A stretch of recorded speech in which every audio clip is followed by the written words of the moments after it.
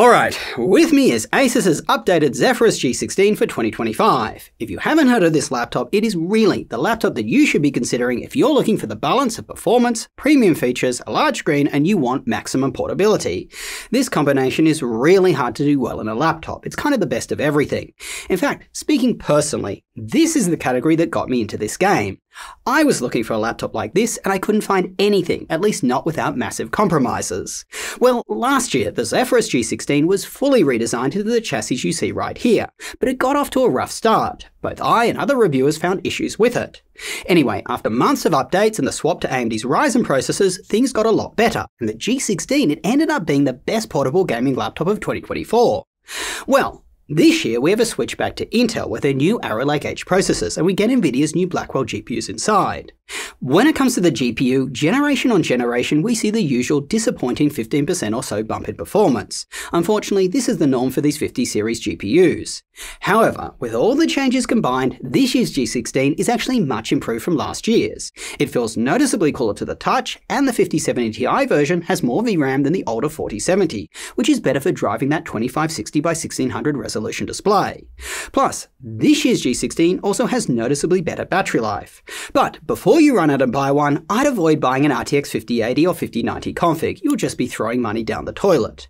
The GPU's wattage in this laptop is capped way below the 175 watts that others run this GPU at. So the Zephyrus G16 significantly underperforms competitors with a 5080 or 5090. And with that said, here's how we came to these conclusions. Thanks, Josh. Our version of the Zephyrus G16 has Intel's Arrow Lake 285H CPU, the RTX 5080, and 32 gigs of memory. Let's start by looking at synthetic benchmarks like 3D Mark TimeSpy. Here we are seeing a pretty minor improvement over last gen, just 11%. Looking at the CPU component of this test, Arrow Lake H only outperforms Meteor Lake by 7%. Keep in mind, during gaming, CPU's wattage is limited to allow the GPU to perform better. We'll talk more about this as we get into the video. The 5080 GPU only does about 12% better for graphics than the 4080, and this year's G16 feeds its GPU 5 watts more than last year's, so it's a very disappointing upgrade. Let's now compare the results of the new G16 to the Blade 16. The Blade's Ryzen 9 365 CPU does worse than the Arrow Lake 285H CPU, but its higher wattage 5080 performs so much better that it carries it to the win in graphics and overall score. Josh talked a lot about this in his review of the Blade 16, that the pairing of the AMD Ryzen 9 365 processor with the 5080 is just bad. Video linked below. The same patterns can be seen in Wildlife Extreme, which we primarily use so that we can compare with MacBooks. Here you can see that the 5080 card is clearly capable of beating the 40-core GPU in Apple's M4 Max chip, because it does so in other gaming laptops. However, Asus not feeding their RTX 5080 full wattage is hurting it a lot here. These graphs all pretty much came out the same. So here's this pattern seen again in Port Royal, a ray tracing benchmark, and then finally in Steel Nomad, which is a 4K gaming benchmark. At this higher resolution, 41 FPS is certainly more playable than the 35 or 26 of the prior year's versions. However, many people would not find that to be super enjoyable. The laptop's internal display is 2560 by 1600, not 4K, so here all of our gaming results run at their native resolution. By the way, watch for the change in the order of our graphs. Unfortunately, Excel is limited on how we can order the laptops. The more powerful laptops are going to be at the top in just these specific FPS graphs. We are planning to move to a more advanced graphing software in the future. In our first game, Forza Horizon 5, the uplift is slight, about a 10% increase in FPS from last year's 4080, and even less than that for 1% lows. You can also see here how much better the higher wattage 5080 does in the Razer Blade 16, which has a similarly thin chassis. But even the Blade doesn't perform as well as bigger, chunkier laptops with an RTX 5080 like the Legion or the Omen. You're not getting anywhere near the full performance of a 5080 in a thinner chassis, even when it's higher wattage. This issue remains the case across all our gaming tests. Like, for instance, Monster Hunter Wilds. Here the gap between the Blade and the G16 narrows a lot, and the lift from the older 4080 G16 is about 11% instead of 10%. We also see a bigger improvement in 1% lows, about 30%. Interestingly enough, the older G16 with the 4070 does better than the 4080 here. We believe this is due to the CPU's power efficiency. The AMD Zen 5 CPU in our G16 with the 4070 is more efficient than the older Intel Meteor Lake CPU in our G16 with the 4080. The same goes for this year's Arrow Lake H CPU. It is more power efficient than Intel's older Meteor Lake CPU. We believe that more power-efficient CPUs perform better at lower wattage during challenging parts of the game. That's our hypothesis, at least, and we've seen these increases in 1% lows play out in most 2025 gaming laptops with Intel's Arrow Lake H or HX chips, when compared to the older Intel chips that they replaced. We'll talk more about efficiency later in our CPU performance section, but stepping back and looking at these results as a whole, none of these thinner gaming laptops do a great job on this benchmark, only getting around 60 FPS on average, which is really the bare minimum. To be fair, this is the most demanding game on our list. Next, we'll look at Final Fantasy Dawntrail. This is a game where many of the 50 series don't see improvements over their 40 series counterparts. Surprisingly, when it comes to the G16, we do see a small increase in FPS and 1% lows over the prior model. It also does better than the Blade here. Please note, this game is a bit more CPU dependent. We've observed lower GPU wattage than what you'd expect in most of these 50 series laptops during Dawntrail, other than the G16, which still feeds its CPU the same wattage as it does in other games. A new NVIDIA driver came out during the time we were making this video. We did retest with it, but this issue still doesn't seem to be resolved. Lastly, Cyberpunk. As you can see, it's a similar story. This year's G16 is a small amount better than last year's. Now, in this test, the uplift from 40 series to 50 series is about 19% when you have frame gen off. The Blade performs better in average FPS as it's a higher wattage 5080. It performs worse with 1% lows. This may be due to the less powerful Ryzen 9 365 processor in our version of the Blade versus the Ultra 9 285H in this year's G16. Once again, you can see a big jump in gaming performance to larger gaming laptops with these same graphics. Now let's take a look at gaming performance in Cyberpunk when we turn on DLSS frame generation. For the record, when we test DLSS frame gen, we do so on 2x mode. You would likely see better results from the 50 series in 4x mode, but that introduces additional latency issues. We believe most gamers won't want to run on that mode, so we aren't testing it here. With frame gen on, you do see a performance boost, of course, by 57%. The 5080 G16 is now 17% higher than the 4080 G16. The boost from using FrameGen is actually slightly greater for the 40 series than the 50 series, 59% versus that same 57%. In creative tasks like Premiere Pro, we now see a bigger 30% performance boost moving from the 4080 to 5080 G16. You do get an additional H.265 10-bit encoding and decoding in these new 50 series GPUs, though. Some video editors will value this. In this test specifically, the G16 now matches the Blade. This is likely due to it having an Intel CPU. Premiere Pro tends to work better off of Intel than AMD. By the way, we are planning to include DaVinci Resolve in our benchmarks as soon as it works on this new hardware. They still get stuck at the neural optimization step, which skews the results. Now let's take a look at CPU performance. If you're doing CPU-intensive tasks outside of gaming, here's how the laptop stacks up to last year's. In Geekbench, we see about a 10% jump in single-core and 18% jump in multi-core. Here you can see that the Arrow Lake HX chip in larger gaming laptops is much faster, as is Apple's highest-end M4 Max chip. These chips both blow the other laptops out of the water, at least for this test. Keep in mind, Geekbench tests a variety of common performance tasks and can benefit from various hardware optimizations, including memory speed. With that said, let's move over to Cinebench, which tests the processor when it's pushed to its max. Here we can see the gap narrow between Intel's Arrow Lake H and AMD's Zen 5 and last year's G16, at least in multi-core. In single-core, Intel has the win. Compared to Arrow Lake HX, found in much larger gaming laptops, they perform nearly twice as fast as these thinner gaming ones. Unfortunately, these thinner gaming laptops are thermally limited and can't support the power delivery required by one of those HX chips. Larger gaming laptops with them feed their CPUs around twice as much power as what the G16 feeds its CPU. Between Intel's Arrow Lake H and AMD's Zen 5 CPUs, they are very close in power efficiency. The Intel chip pulls a little bit more power for similar performance. This is evident when you look at our scatter plot, which shows Cinebench multi-core performance at different power levels. Here you can see that this new Arrow Lake H CPU slots in between the Ryzen 9 HX370 and the Ryzen 9 365. It also slightly beats out the older Intel 185H chip. You can clearly see that gaming laptops with an Intel Arrow Lake HX chip have a huge advantage, very noticeable at the lower power levels of 50 to 80 watts that manufacturers limit them to during gaming. You may also notice we are missing some dots on the 285H here. This is because I wasn't able to consistently set up manual wattage limits on the G16.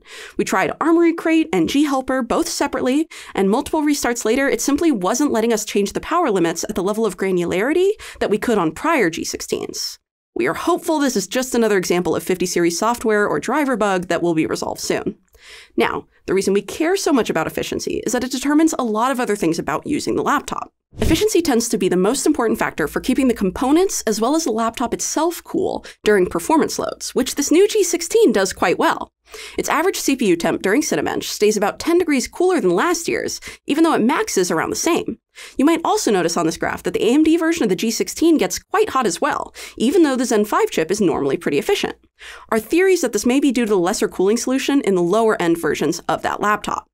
When you buy the G16 with a 4080 or 5070 Ti and above, you're getting a vapor chamber cooler, rather than the 3-fan cooling solution of the 4070 and 5070 and below.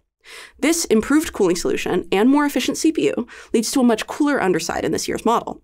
The fan noise is even a tiny bit quieter, although that could just be a measurement error at only 1 decibel.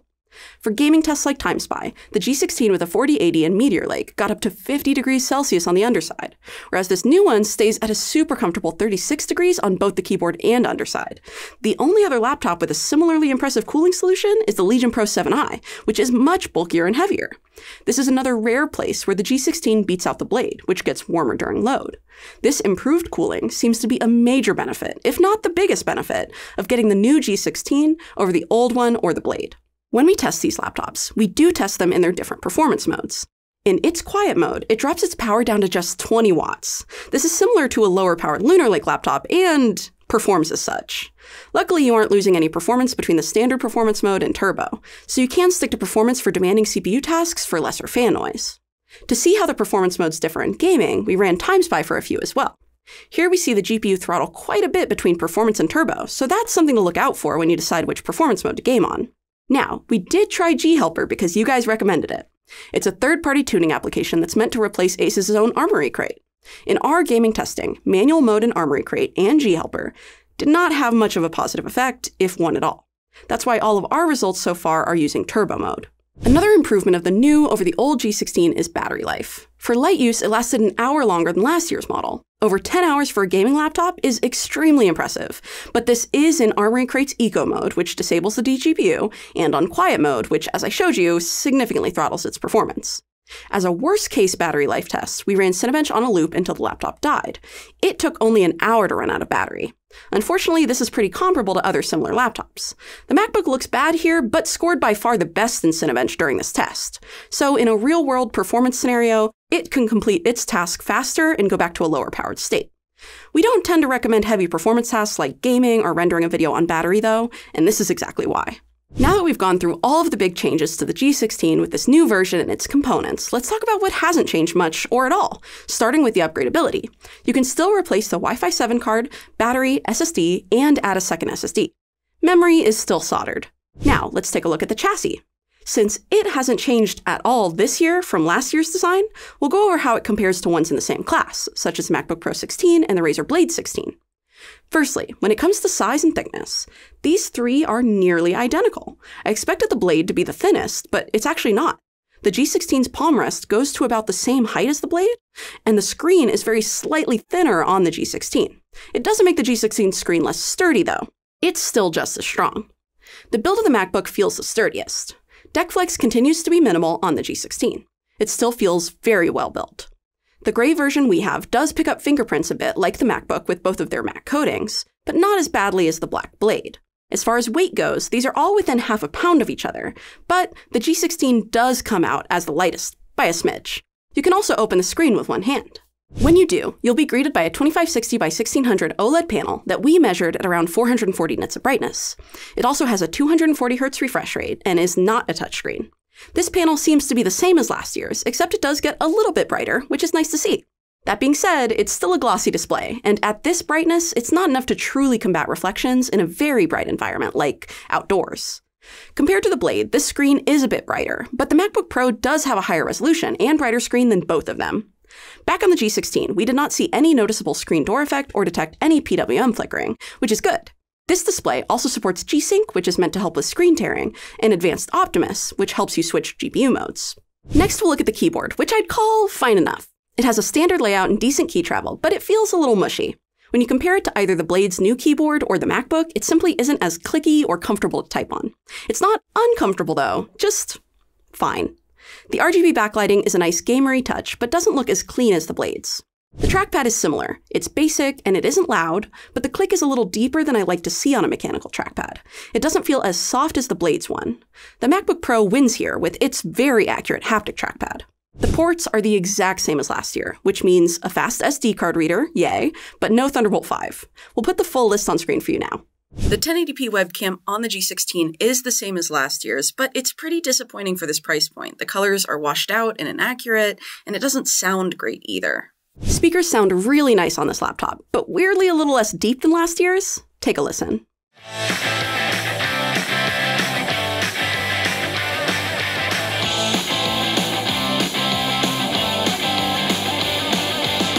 When we tested Linux, the only thing that didn't work was the display's brightness. Everything else seemed to function just fine. Wi-Fi, Bluetooth, camera, speakers, you guys get the point. Alright, let's wrap. Firstly, big thanks to Sierra for doing the crazy amounts of testing that you just saw. We recently changed a number of our tests to make them more relevant for you guys. Let us know what you think with a comment down below. We're always open to improving. One area we definitely know we need to improve is in battery testing. We're kind of giving you either ends of the range, the worst case battery results you could possibly get, and then the best case. Anyway, here's our advice when it comes to the Zephyrus G16 for 2025. Look, last year we thought it was the best lightweight gaming laptop that you could buy, and we think that this year's model has improved. But only if you get the RTX 5070 Ti configuration. Above that, the GPU is just power limited and underperforms. Below that, the 5070 version, it only has 8GB of VRAM, which we don't feel is sufficient for driving games on a high-resolution display like this laptop has. Unfortunately though, we didn't get the 5070 Ti model in, so the best we can do is extrapolate how it will perform, based on our RTX 5070 Ti G14 and the Strix G16. Their time-spy score ranges from 14,000 to 17,000. The G14 has a similar powered processor and only feeds its 5070 Ti 5 watts less power than the 125 watts of the Zephyrus G16. Therefore, we feel the 5070 Ti version of the G16 should get around a 15,000 score in time spy. That's if we're being generous. So, this means that the 5070 Ti version is dropping around 1,500 points in time spy from the 5080 version that we tested today, i.e. 9%. Given that the 5070 Ti version costs around $700 less, we feel that trade-off is definitely worth it. So, here's where we land. If you want the best gaming performance in a portable 16-inch laptop, the Razer Blade 16 is the way to go right now.